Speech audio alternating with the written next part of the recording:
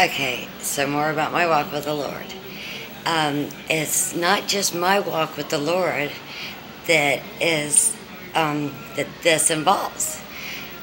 Actually, Lucille Street, which is my children's father's grandmother, their great grandmother, Granny Street, walked with the Lord when she was younger, and the Lord told her that that her daughter would do something really awful to hurt a lot of people in this world. The Lord said, but do not worry, do not fret, it's going to be okay. He said, because my children love me. My children love you because they love me. And they love your daughter, they'll be forgiving of her. They'll love you, and they love you. They'll be forgiving of your daughter as they love you, as you love me, the Lord, as my children love me, the Lord. And so it goes into a whole nother story, okay? But Granny Street's walk is because my ex-mother-in-law, her daughter, Alicia Dolores Farmer, was using her inner voice for a long time on me, my children, even our own children, and thinking that her thoughts, her ideas, or what she thought had happened in her lifetime, and her way of asking you wasn't asking you while you were asleep, but was actually telling you, and her picturing it in her mind, that these events happened in her life, and no, they didn't, and she wasn't correct. You know what I mean? And as God only knows everything, and she just asked us, we would have told her, which we really did, but she assumed the worst, I guess.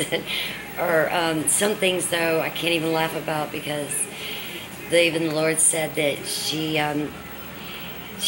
actually used witchery and placed her own sins into my mind, and the Lord cried and said, my child Tanya Marie Hampton has been tortured to no winds of the earth. What he meant by that is, after several years of her just using her inner voice and talking to you while you were sleeping, and put her thoughts, her ideas, or even her own sins in your mind, and her own sinful thoughts, is what the Lord said, she actually obtained a psychology book, and this particular book taught hypnotism, as crazy as that sounds. But basically it was the same thing. She was just using, after all them years, then she turned around and used a book on us that taught hypnotism. This was a professor's edition for a professor to teach his college students psychology.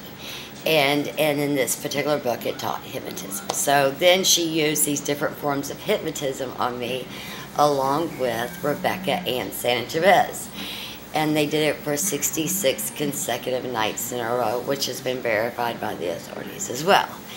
I know that sounds a little crazy, but it's the truth, and others verified it also. Anyways, it's going to be okay, though. We just need to get our mind healthy, and thank God, we're lucky, we're blessed that we know what happened. And the truth was always there. It's just, it only takes one thing to be placed in someone's mind that wasn't in their lifetime, and for it to be mind-blowing, and to literally just blow their mind, where I had to learn how to read, write, add, subtract, multiply, divide, everything, all over again, not once, but twice.